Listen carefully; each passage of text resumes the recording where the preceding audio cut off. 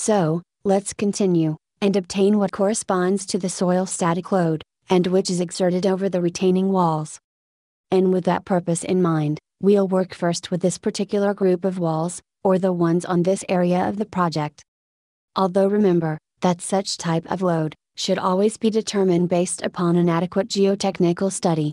Now, in the second window, we should determine the soil composition, based upon a corresponding geotechnical study. I'll add a first layer, of elastic silts, and with a thickness of 10 meters. But let's move on, and perform a new calculation. And verify if there's not any type of error in our structure. Well, everything seems to be okay. Thus, we could go ahead and take a look at the result diagrams.